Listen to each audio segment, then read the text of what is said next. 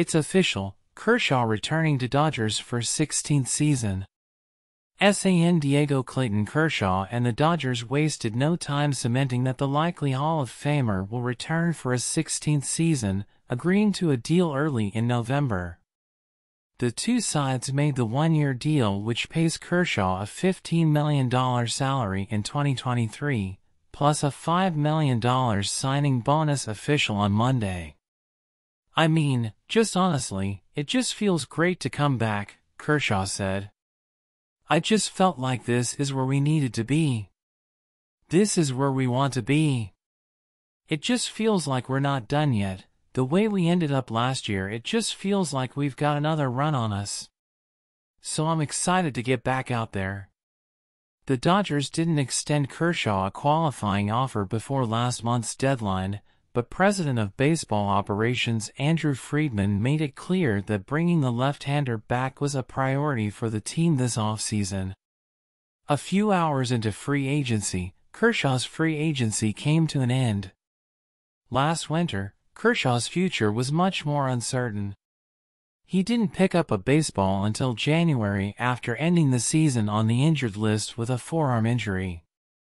His three options were to play for the Dodgers, join the Rangers in order to stay close to his family, or retire in the event his forearm didn't heal as well as he hoped.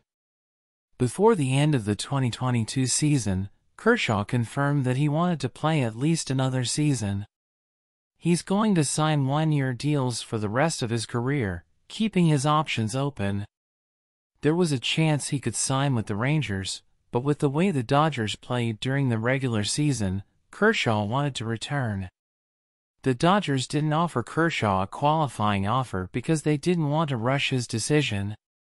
But Kershaw was ready to be back with the Dodgers, the only team he's known as a big leaguer. Once he takes the mound next season, he'll become the second Dodger to pitch 16 seasons with the organization, joining Hall of Famer Don Sutton, who also played parts of 16 seasons in Lane. "You know, it's no secret," Kershaw said.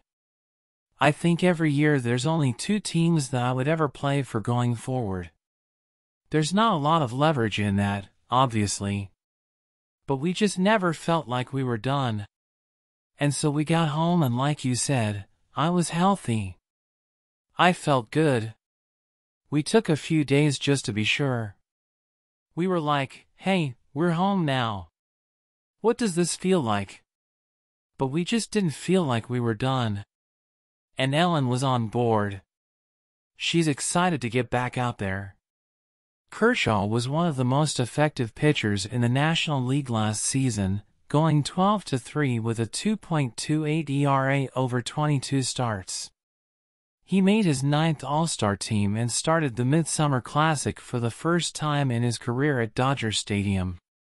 The left-hander missed 2 months due to a pair of back injuries, something he will have to monitor for the rest of his career.